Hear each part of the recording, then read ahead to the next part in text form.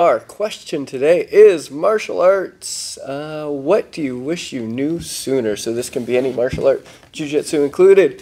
What do you wish you knew sooner? Like you're talking Just in general, what do you wish you knew? about jujitsu. Or, yeah, any martial art, but yeah, jiu-jitsu. Oh yeah. What do I wish I knew sooner about jujitsu? Let's see here. What's something that you think would have saved you? Or made your progress a little easier? What do you... Well, yeah. That's a tough one. So one of the ones that I come up with is concepts over techniques. That one goes around a lot, learning the principles. Learning the concept over just going through the motion of doing the technique.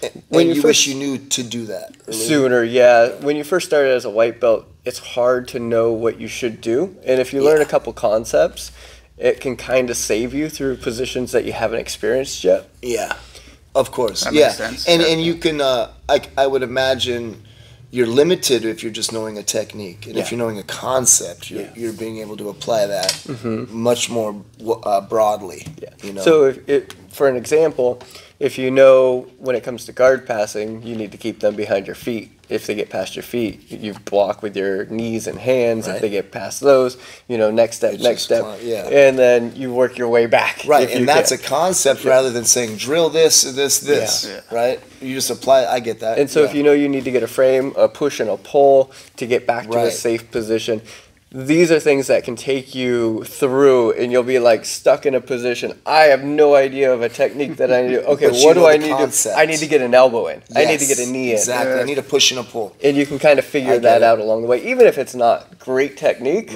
you can start progressing, especially if you're going against somebody else who's not.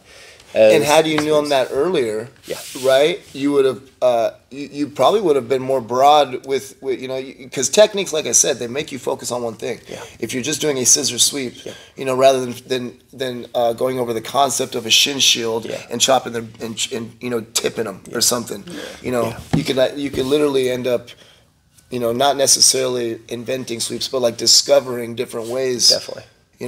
Through the concept idea. Yeah, I get that. So is there one piece or no shoes on the mat?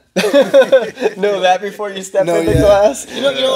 So thinking about it, I'm trying to look back. First thing I think of when you ask me that is like what kind of like hampered me early on, like in hindsight, and that would be what I would want to fix, right? So what was that? That was probably being really, really competitive, like I kind of cared more about winning. You came in as a wrestler? I came in as a wrestler. Did you continue down that wrestling path when you were in jiu-jitsu, or did you embrace jiu-jitsu? I didn't embrace jiu-jitsu right away. I had a coach, a professor that did his job, and he said, grab that gi a little bit every now and then, dude. Right? Because I was literally collar tying, arm drag, everything was just grabbing, but I wasn't grabbing the gi.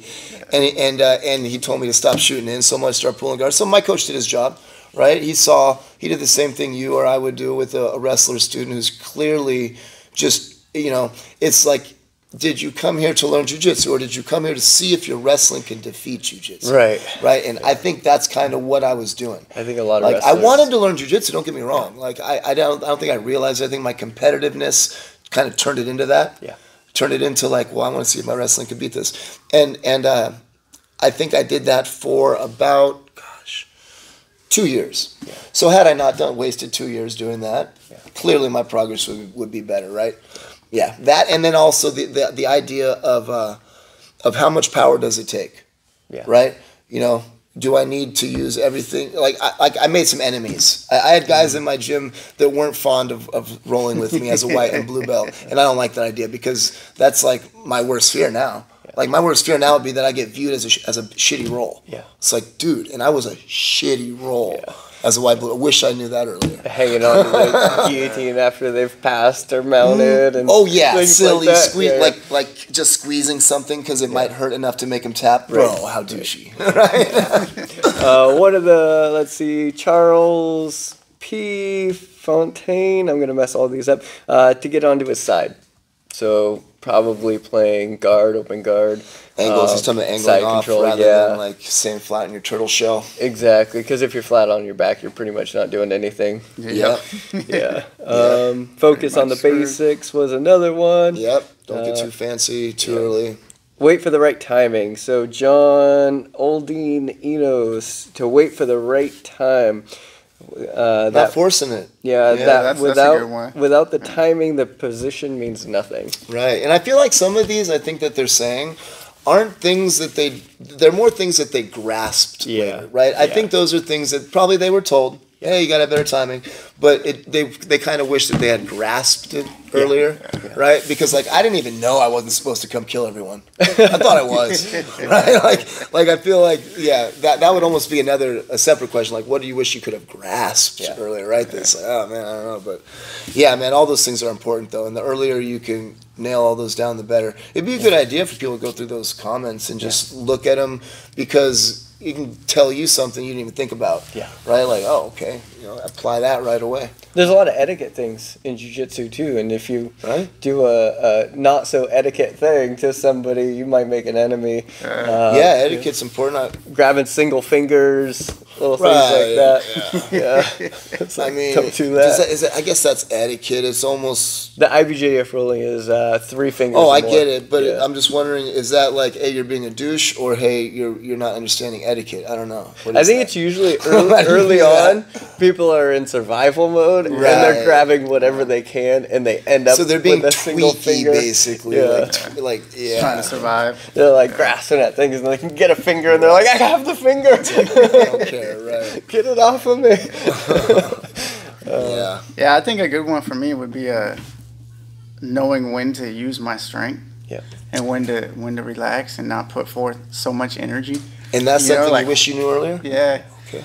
Like holding on to something that did nothing and I'm just squeezing for fucking dear life and it's like nothing. Or like your grips, tighten them up so hard and it's like, just relax, dude. Like you got them in guard. Why are you holding on so tight? There are times where you have to fight for that grip, but other times, let it go, move to the next. What's the answer? So, because like the things that I wish I knew earlier are things that I totally know the answer to now and just wish I did.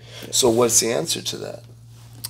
Just knowing when I can take a rest. When can you though? I'm asking you. Like if you say, I want to know. I wish I knew earlier. When to not use so much strength and stuff. When, right? So like for example, it is. But like one thing I would do is I'd be in guard and I'm still just squeezing or holding on way too tight. Right. Blowing energy. Yeah, or like I'll think I have a guillotine and I'm holding on to it super hard and it's not a guillotine. Next thing, next thing you know, his shoulder's in my neck and I'm getting choked out because I held on too long. What we were just talking about, that's so because strength is like you need it all the time. Every second of your match, you need to use strength. Yeah. So it's almost like it's a tough one, man, right? Like when to use strength, when not to? Well, the answer is you always use your strength. If I stopped using strength right now, I'd go limp on the floor. Yeah. You need a little. Yeah. Every technique. What I find is everyone. People early on use strength everywhere. Primarily. Every single thing is like life or death to them. Yeah. So, and then like when I'm rolling with you, it's different. There's moments. Explosive bursts. There's moments of, grip breaker, pass, and that sort of thing. And then there's also, though, the consistent strength that's never stopping. For example, if I grab your gi, I'm holding on really strong. I am using a lot of strength. All of it, actually. All of it that I can muster. But it's also one piece of your body, and the rest of your body might be relaxed. And that's the challenge, man. You learn how to, flex your left arm and leave your right arm totally limp in jiu-jitsu, which is not, it's hard to. It is. You tell some people to grab a grip, and their whole body just tenses up as they grab it. Yep. So, understanding, that would be going, I wish I knew earlier. I do. I wish I knew that earlier. Because I was just like everybody else. I flex my whole body to grab a grip. And now I fully get the idea, and you'll see it. I'll just go limp with my head, even on the mat. I'll close my eyes, even. And I'm not. And it looks so clearly. There's a part of me that's completely relaxed, but then there's that other part that's just holding on. So learning how to do that would have been awesome to know that earlier. Another really common one was breathing. But everyone needs to breathe better, no matter who you are. You need to breathe better. Breathing in some people, though, man. You're like, dude, control your breathing, bro. It's like, whoa. That's one that feeling of claustrophobic. You could tell they're starting to. Man. I used to get that, especially with bigger guys. Right. In the next one, we're going to talk about submissions, and there's a couple ones that will make you claustrophobic that popped up a lot. Yeah, don't smother choke me, man. Well, teaser there. Yeah. Is that in there? I didn't see it. That is in there. He doesn't tell us. It was one of the most liked ones. Oh, gosh, dude. I'm not surprised. So thanks for leaving your guys' comments. Leave more. You can follow me on Facebook, some of the groups that we have there. We do have a Belts Off group on Facebook. If you leave the comments there, they may pop up on the podcast. We'll see you in the next one.